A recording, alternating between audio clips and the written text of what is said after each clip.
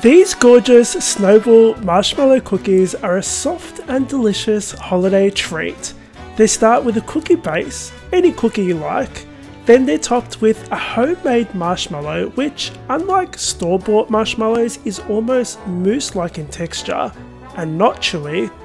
They're drizzled with a thin coat of dark chocolate and sprinkled with coconut. So easy to make, and they make a great edible gift for the holiday season. Let's begin with the marshmallow. It's really easy. Add some sugar, water and some glucose syrup to a medium-sized saucepan, and on medium heat give it a little bit of a stir to begin with and let it come to a bubble. While it's bubbling away, little sugar crystals will form on the sides of the saucepan. Use a brush dipped in some water to brush those back into the syrup. Cover it with a lid and let it simmer away for about 2 minutes. Don't lift the lid up at this point. After 2 minutes, remove the lid and it should be at about 118 degrees Celsius. Once it's reached that temperature, take it off the heat. Add some cold water and powdered gelatin to a bowl. Mix it and let it rest for 5 minutes. Add it to a stand mixer or a mixing bowl, and while the mixer is on high speed, add your syrup. Continue whipping this on high speed until your mixture is thick and glossy, almost like a meringue. Now today I'm going to be using a piping bag to pipe the marshmallows. I'm using a large piping tip, a round one.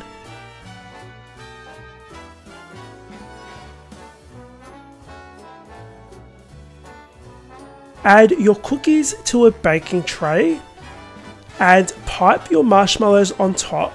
Now you want to work quickly, so make sure those cookies are already on the baking tray. So as soon as your marshmallow mixture is done, it goes straight into the piping bag and you can pipe it straight away. Again, that mixture is going to set quickly, so you want to make sure you work quickly. Set these aside once they're piped to set for about 20 minutes.